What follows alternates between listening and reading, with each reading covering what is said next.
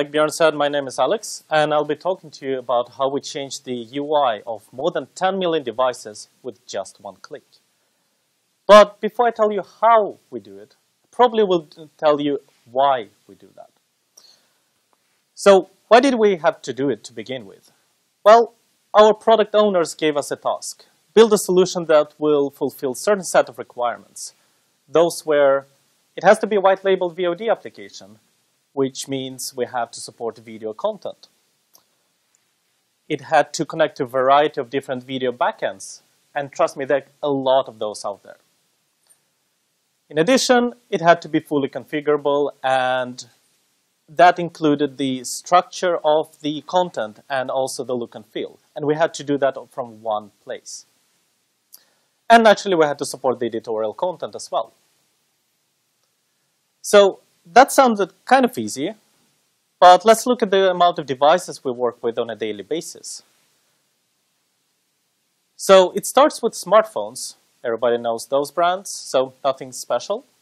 But then we have connected TVs as well. Samsung, LG, and so on and so forth. Then we add unmanaged devices, things like Apple TV, Chromecast, game consoles. And to make things even more interesting, we have a lot of different managed devices, such as set-top boxes, TiVo boxes, and so on and so forth. There are lots of them. I couldn't even fit them into this slide. So we look kind of like this on a daily basis.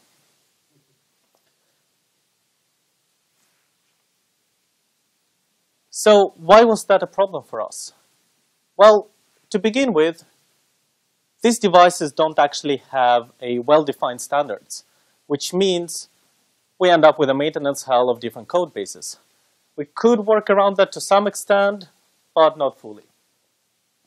We also had to support application lifecycle. So we had to support A/B testing, upgrades, forced and optional ones, and even deprecation of old versions. And to make things even more complicated for us, we had a problem of manufacturers having completely different review times. So some of them had a couple of days. Others, well, we couldn't even tell you what it is because it varies too much. So how did we solve this, you may ask?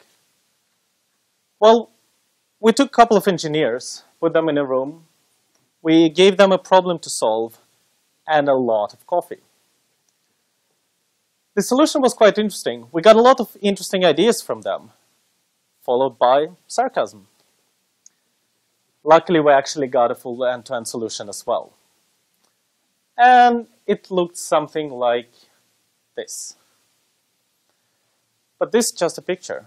So together with my colleague Niklas here, I'm going to show you how it looks like. For that, we will have to use this TV here.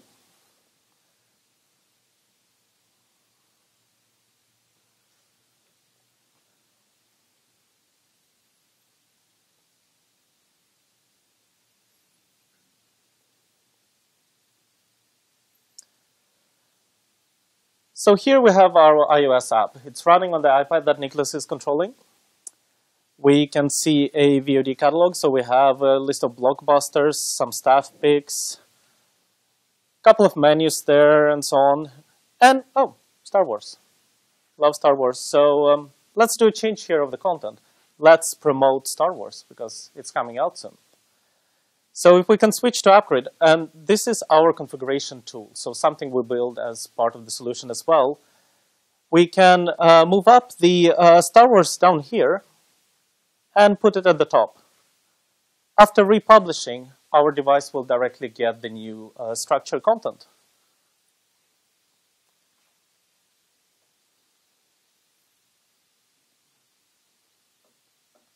There we go. So Star Wars at the top, and the rest is like it was before.